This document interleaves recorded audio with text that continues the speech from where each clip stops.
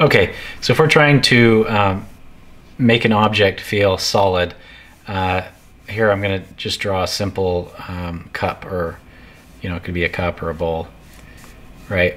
I'm using pan pastel. It's just very soft, so it's a lot like painting. One thing we want to do is, you see I'm stroking it this way instead of down, that, a downward stroke. This helps build the form when you're going sideways on the object like that. So let me show you with an arm. So if we have an arm, and we have the elbow, and we have the forearm here, instead of stroking it downward, down the length of the arm, it's better to stroke it from the side, because what that will do is it will help build the form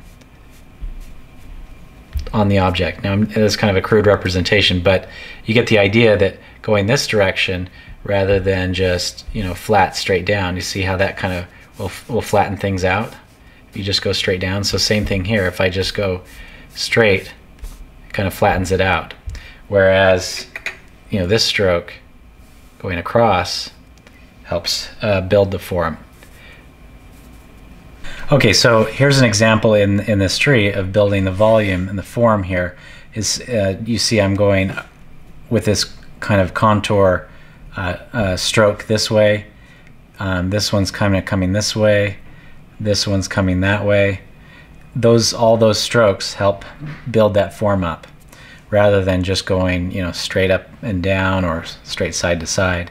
Go around the form with a contour kind of stroke, and that will help build that volume.